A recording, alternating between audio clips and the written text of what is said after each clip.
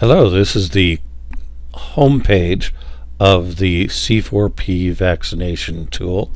It's a costing tool for figuring out how much it will cost to introduce the HPV vaccine into your country.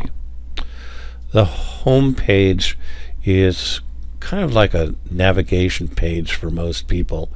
It allows you to go quickly to different places within the model. So I'm going to go over, first of all, the left-hand side, which gives an overview of what the costs are based on it being filled out, and then go through each of these different colored tabs and colored squares, or rectangles rather, here, so you get an idea of where it can take you. First of all, you'll want to know that the model version will always be up on the top left-hand side. In this case, 5.1c ML means multi-language. That means that you can use a French version that's included in this tool, or the English version. And on the left-hand side, you're always going to see some really important final costs that are generated based on the information that you put in, which will be a projected financial total, how much everything's going to cost over the 5 years, the economic total, the projected cost over 5 years, that's including all the donated items and other items that were not paid cash for, the projected number of fully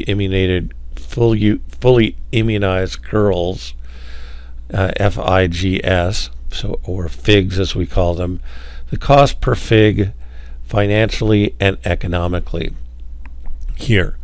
And so if you're interested as you're going along, you can see up here on the top left, you'll see a button that says Home, and you can click on that from almost any of the other pages or sheets and get an updated costing based on what you've done. Now on the rest of the page here, you're going to see that you've got, first of all, a set of tabs that will take you quickly to different parts of the tool. Of course, there's the Home button, and then there's the Setup area where you're going to be putting in your major assumptions. Then worksheets, where you're going to be putting in more detailed assumptions.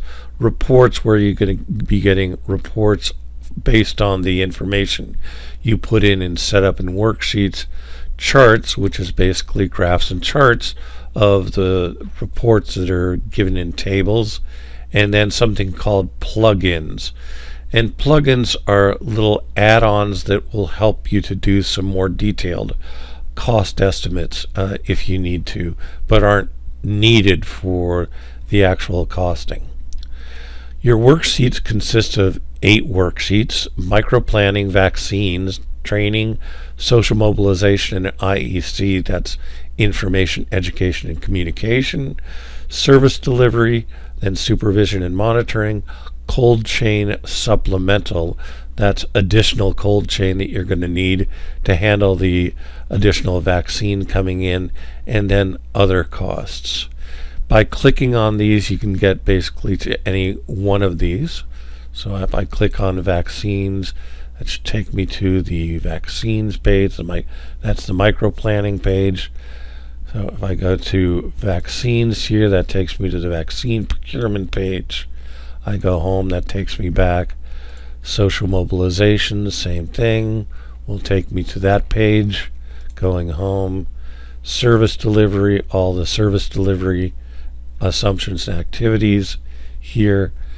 And of course, you can always go back to home this way. And then supervision and monitoring, cold chain, and other. So if you're looking for a way to navigate and you prefer to go through this way, this is one way of doing it.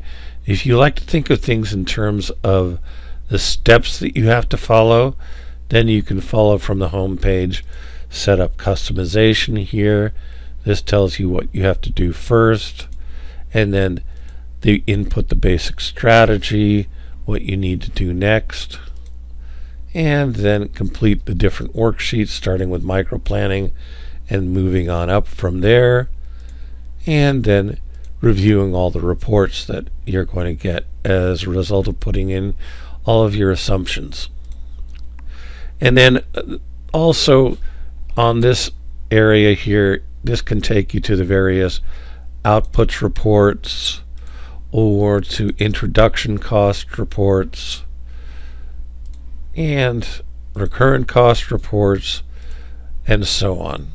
Okay, and it will also take you to the different plugins that possibly will allow you to use target population estimators and other data. Okay, so you can see up here that you can use these tabs. You can use these to get you through. You can use these to get you through. You can use these to get you through where you want to go. Also, notice up here that you can go to the tab, the contents here, and that will be a table of contents that will also show you where everything is.